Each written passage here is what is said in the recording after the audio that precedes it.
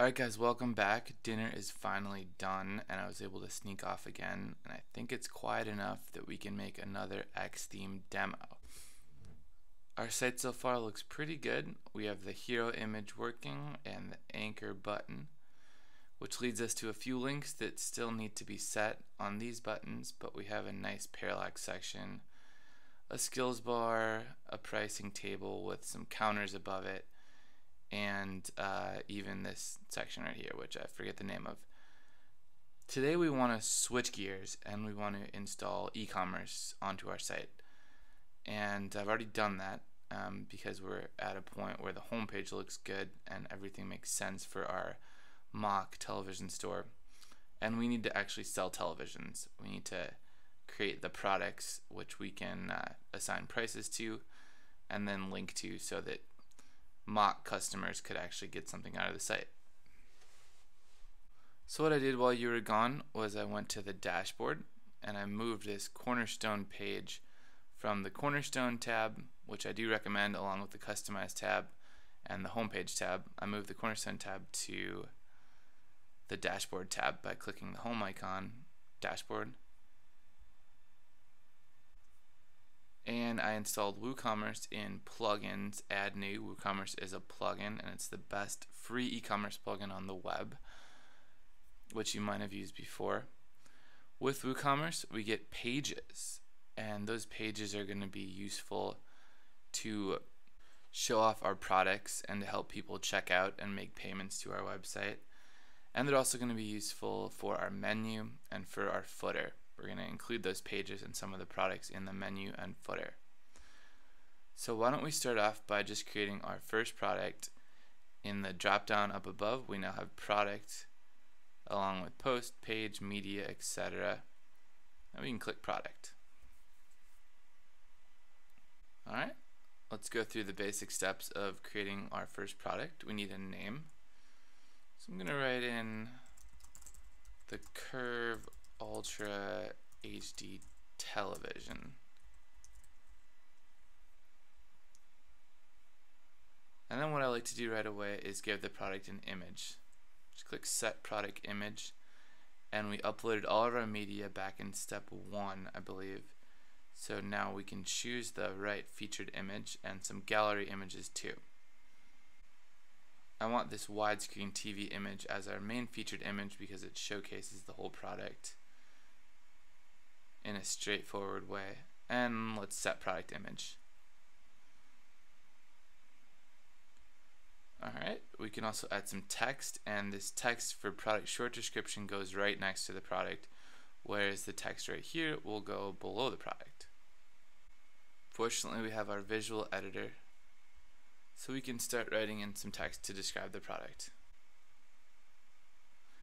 I sped that up because I figure you guys already know how to use the WordPress visual editor, but some notes are: make sure to use the most you can, meaning things like italics and a bulleted list right here with this button, and down below using colors for different criteria, like different parts of the product that you want less prominent or more prominent in bold.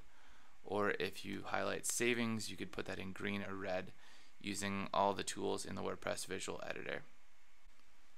Now we need some text to go below our product, which is going to help sell someone who's not sure about their purchase. And there we go. I sped it up again, and I'm just looking in the text tab here because there's some important factors to point out. Once again, we use the space shortcode several times to separate these little blurbs, and these blurbs are just an image followed by some lorem ipsum text. The important thing to notice is that the images are all sitting above a H4 header, which is sitting above some text, and that structure works really well for these little blurbs or munches of image header text. It goes image, which is a thumbnail size at about 300 to 225, and then the heading, and then the text. You can use this short code for space to break up the chunks and then repeat the process. And what I've done is set some images to align left, and some to align right. Anyways, let's take a look at how it looks. We can click publish and view our product, and we have a pretty decent looking ultra curve HD television dummy product. This is what I meant down in the description, with some images off to the right and some off to the left. I got these beautiful HD images from the internet, and you can too. Just make sure that you get images that are copyright free if you're selling something. And some features like the lightbox are already working too, which is great. This product needs two more things immediately. It needs a price and it needs a gallery for more views on the television, because obviously someone's going to want to see it from different angles. We can edit product, and then down in product data below our editor, let's just enter in a regular price of maybe $8.99. And in product gallery, we can click add product gallery images and then bulk add images just by keeping control selected on your pad, your keyboard. I'm holding down control and I'm just going to click on the right images. Okay. We want a large gallery for our users. And then we can click add to gallery. We have 7 images, and let's update. It's also useful to have a product category, so let's just add something like televisions, which generally describes a broad category of the products you're selling. Alright, so now let's view product again. Looking great. Congratulations, that wasn't too hard at all, and you now have a fully functional product which can collect sales. How does it collect sales, you might wonder? Well, my favorite method is through PayPal in e-commerce, in WooCommerce. And to set up the PayPal payment, you need to go back to Dashboard, WooCommerce, Settings. And once you click on Settings, we can click on Checkout. And then these blue links are the available options currently for collecting payment. PayPal is the most useful, however, because it lets people pay through PayPal or through credit card once they reach the PayPal window. There's a link to pay by credit card instead. You just need to make sure you have a free PayPal account and you have the right email address listed in receiver email, and you'll be all set to start making money through your Xtheme website. With our one product created, we can actually do a lot. We just need to find where that product lives in the left side on products, and then we need to get the link to the product itself by clicking view. Up in the search bar, let's copy that URL and head back to our home page, which we can click edit with cornerstone on.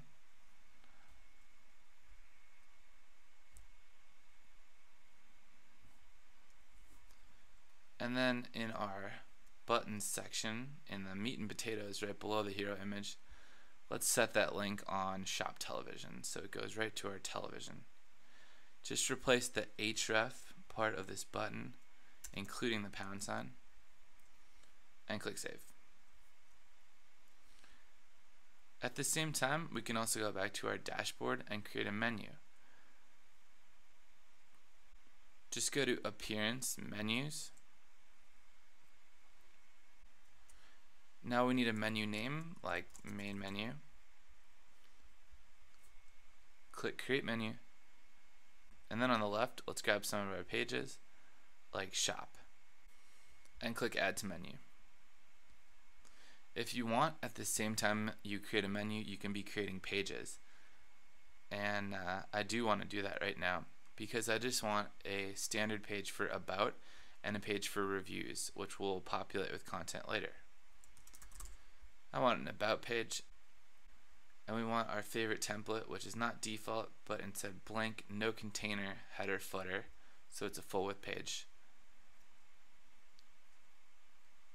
And one more page, for reviews. We're creating a very simple menu, and we want these pages to be linked in the menu so we can click around to them a little bit easier when we want to edit them. Same template and publish. If we save our menu, then the page will refresh, and on the left we should have more pages like reviews and about, which we can add to menu. Pretty cool. And you might also want things like cart, checkout, and my account, so we can add those too. I just don't think it's a good idea to display those links right to your user, because you want them directed to the product before they're looking at their cart or the checkout. So let's nest those items in a drop down under shop. Click save. Lastly, we need a location for our menu or it won't show up. So let's choose primary menu and footer menu, which makes some redundancy on our site because you never know where people are going to click to get to where you want them to go, but you do want to get them where you want them to go. Alright, so you now have your first menu in the upper right corner with the drop down menu, and the links will be working. You have that same menu in the footer down below, and we have our button for shop televisions working perfectly. Good work. Xtheme is pretty easy after all, huh? Anyways, now we want to get back to creating more products so we can show them off around our site, even though having just one product that you sell really well is a great idea.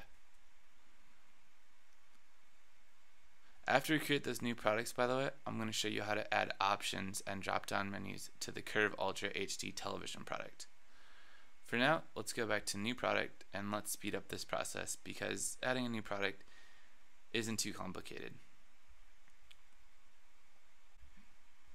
Quick note as I add this 2000s television product that if you set up a regular price like $7.99 and a sale price like $2.99, the product will automatically go on sale and you'll have a sale icon on the product thumbnail. Also down here in advanced you can enable reviews. I'm not sure why it's in advanced, but we usually want reviews enabled.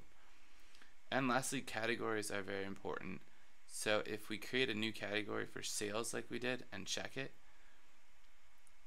then click publish, having that category is going to make a link to every product within that category. And I'll show you what I mean. That category shows up on your product page right below the add to cart button. So while our 2000s TV is on sale, we can click sales and see that our 1990s TV is also on sale, and they're both listed on this category archive page, which honestly could use a better title. If you want to change this title, then just ask me in the comments below how to do that. The point, however, is this product category link up here in the URL bar can be useful to share around your site. If we copy it, we can take it back to the home page, which we can also get to through pages, front page, and of course edit with Cornerstone. And that category link solves one small problem of ours, which is what link to put in this meat and potatoes box button for shop sales. It's the perfect link right here because it lists all our sales. Let's paste that in the href area and click save. Now when we click shop sales, we can shop our sales. Great job. In the next demo, we'll learn how to add options to your product like size, which can change price and help your customers make the best decision for themselves. We'll learn how to replace this sidebar section with something nicer like a Facebook box. We might even learn how to finally add our footer section, and we'll probably learn a few more random ramblings and ideas that I come up with. As usual, thanks for watching. I gotta go tend to the relatives now, but I want to say thanks, and I'll see you next time. That's the sound button, and that's the stop button.